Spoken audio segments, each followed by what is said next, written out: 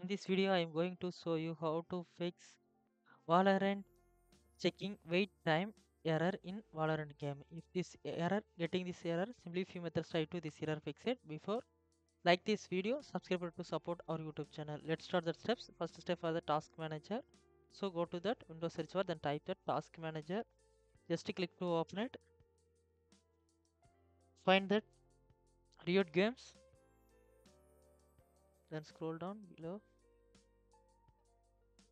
Then Riot Client.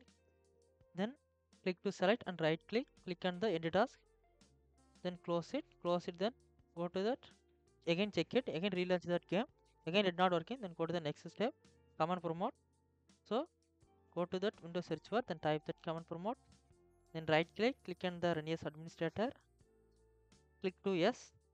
This commands all description is set. Then copy to paste. First command for the IP config. Give the space flash DNS. Then next command IP config. Give the space slash release. Hit the enter.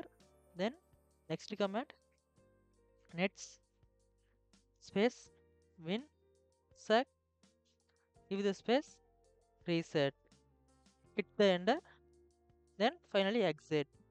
Then go to that. Again check it that game. Again it not working. Then go to the next step. Reset internet connection. So go to the Windows search bar. Then type that settings. Then click on the internet network and internet. Then scroll down. Click on the advanced network settings. Again scroll down.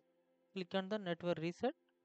Finally you reach reset now button. Just click to confirmation. Yes, click here. Click to once it click.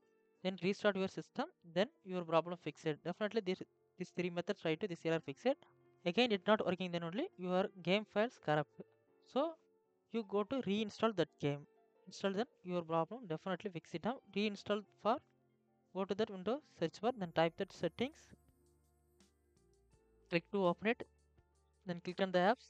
Click on the installed apps. Then search apps. Click here to type that Valorant. Just three dot click here. Then click on the uninstall button. Click here to uninstall that Valorant game. Then again reinstall it. Then your problem fix it now. And like and comment this video. Don't forget subscribe to support our YouTube channel. If you have any doubt, please ask me anytime. And thanks for watching.